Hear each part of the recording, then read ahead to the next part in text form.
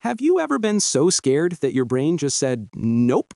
Like, instead of running, you stand there like a confused, fluffy statue?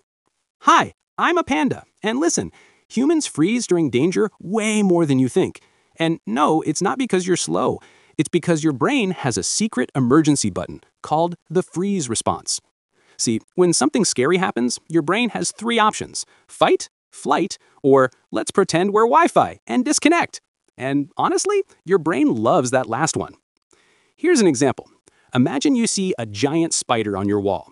Your legs want to run, your mouth wants to scream, but your brain goes, shh, maybe if we don't move, the spider won't charge rent. Freezing is actually your brain's way of keeping you safe. Animals do it too. Sometimes staying still helps your brain gather information, calm you down, or avoid danger.